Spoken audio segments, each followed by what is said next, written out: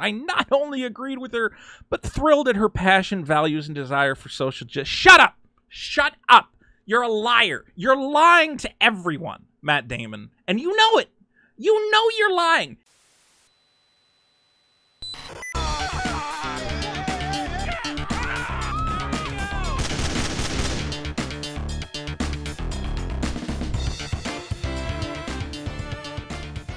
Matt Damon is a liar.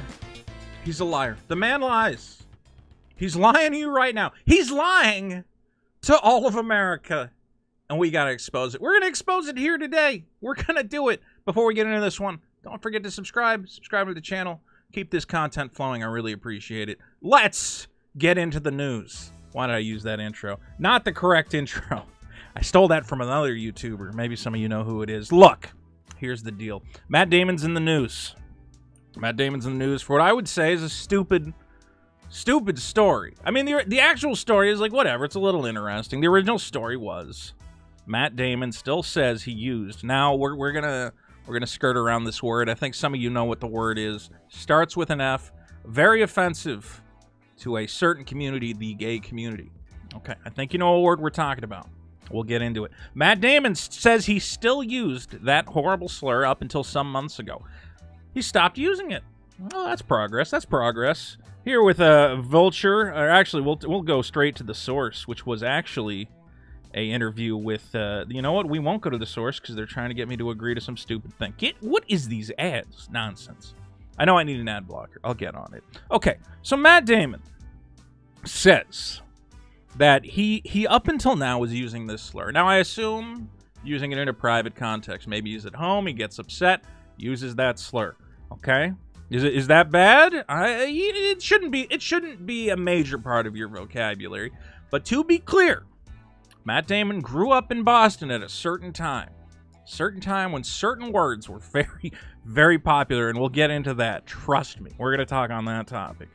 But he still used this term in private, I assume.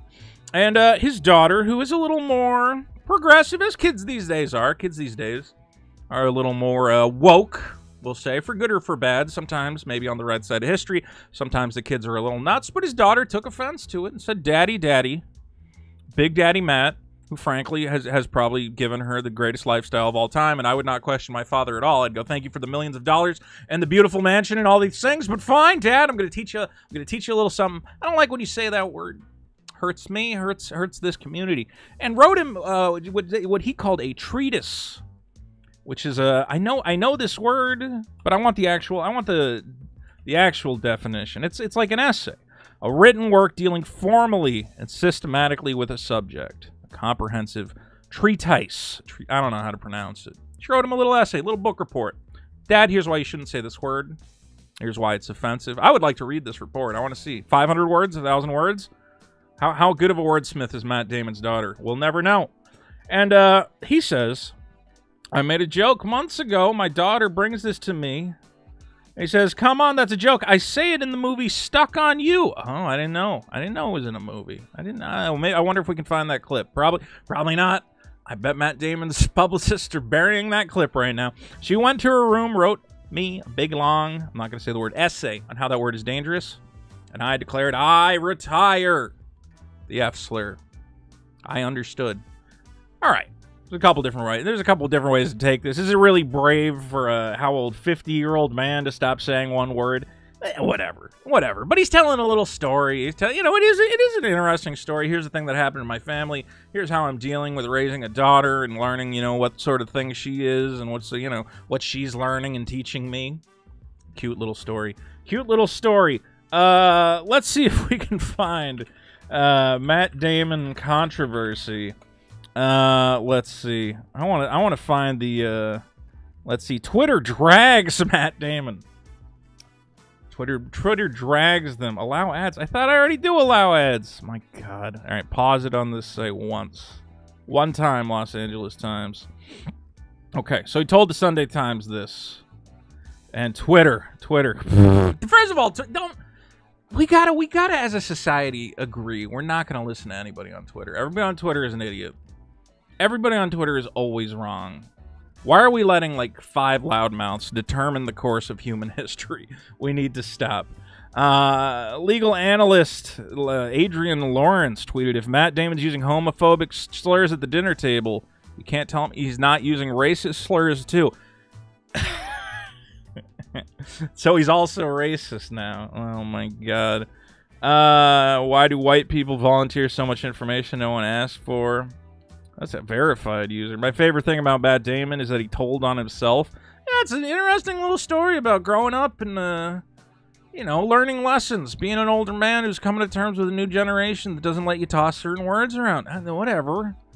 Just outstanding that Matt Damon told us I learned how to not use a homophobic slur at 50 like it was a heartwarming anecdote of lifelong learning. I don't know, man. It was an interesting story. I wasn't upset about it. But, of course. Okay. So you get into this kerfuffle. You're Matt Damon. You're a famous actor. All you want is for people to go see your movies. You tried telling a little story you thought was cute and funny. And, Twitter reacts. Why do we listen to Twitter? Stop doing it. But we do listen to Twitter. The stupidest little things go viral. I have to make a video about that, by the way. I had a thing go viral, which should not have gone viral. I'll talk about that. But, Matt Damon, and this is ridiculous, and this is silly, and Matt Damon is just lying. He's lying to your face. Matt Damon insists. No notifications. Matt Damon insists he never used the F slur. I stand with the LGBTQ plus community. Even stands with the pluses. Okay. He's lying. He's lying. He's lying. First of all, we know he's lying because he already said... Was the story made up? He had a story. He had a story that says, I still used the thing, I still used the word, and then I stopped using it. Once you put that story out, you can't go, I never said it. You just admitted to it. Okay. In an article, okay, yeah, the whole thing that we already saw. All right, here's what he's saying.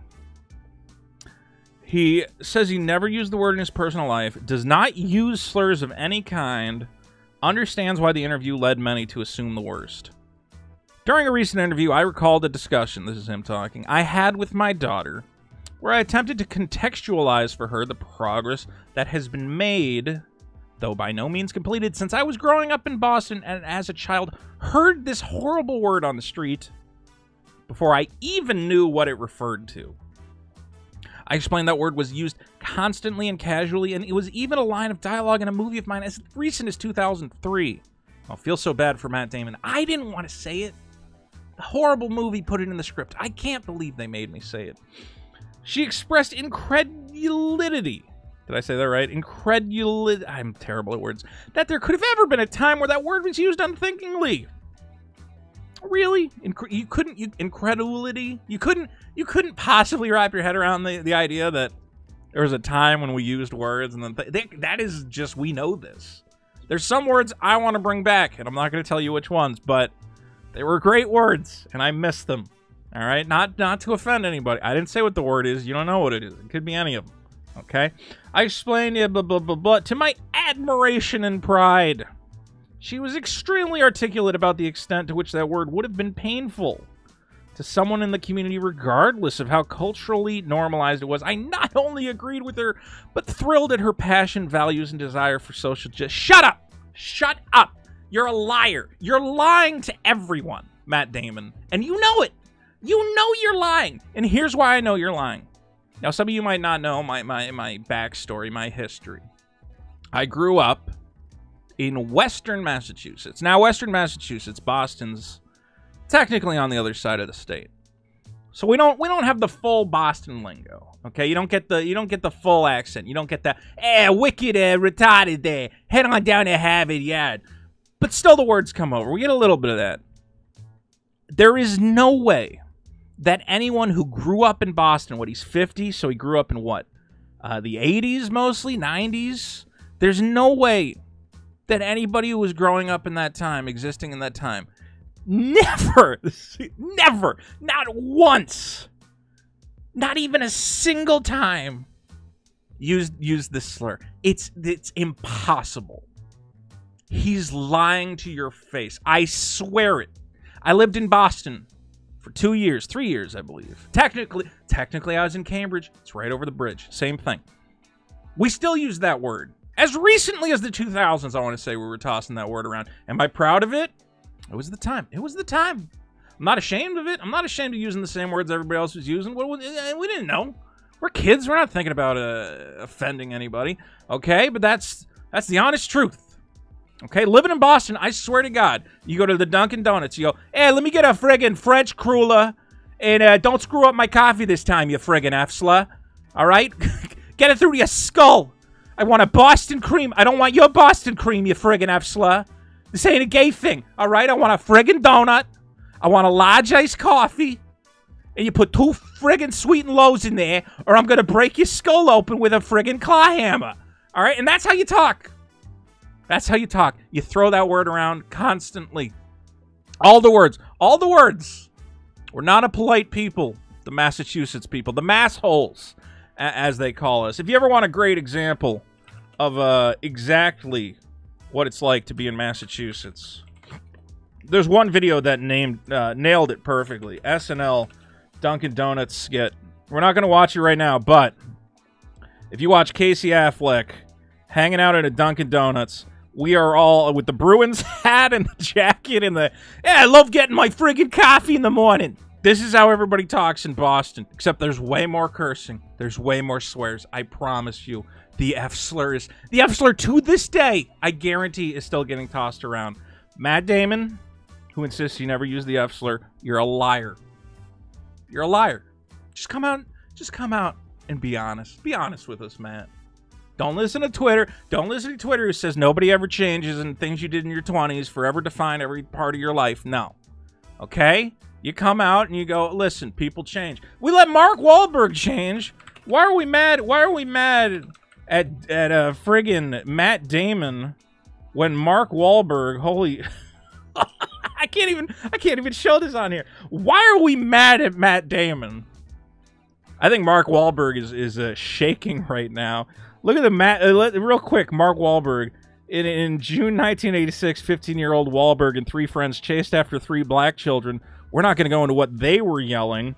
Multiple racial epithets. And then, of course, my favorite, 16-year-old Wahlberg assaults a middle-aged Vietnamese American man on the street, knocking him unconscious with a large wooden stick. Wahlberg then attacked Johnny Trent, another Vietnamese American, punching him in the eye. And when he was arrested in return of the assault, he says, I'll tell you now, that's the motherfucker whose head I split open. I was high on PCP. I'm laughing, but it's horrible. Let's give Matt Damon a pass. If you're mad at anybody, be mad at Mark Wahlberg. But don't be mad at Mark Wahlberg. People change. I believe he's even made, concessions to his victims. People change. And that's the ultimate moral of the story.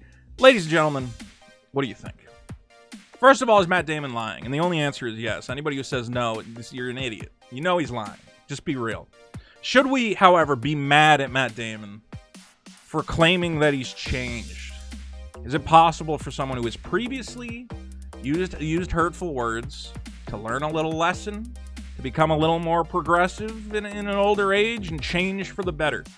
And should we celebrate that? Should we perhaps go, congratulations, Matt, for evolving as a human being, for paying more respect to the LGBTQ plus community? Or should we go on Twitter and just make fun of him? I don't know. It's up to you. Tell me in the comments. We got more cool videos coming soon. Take care of yourself. Take care of the people around you. And don't let Mark Wahlberg near any Vietnamese people. He does not like them. It's terrible. Go read that story. It's terrible.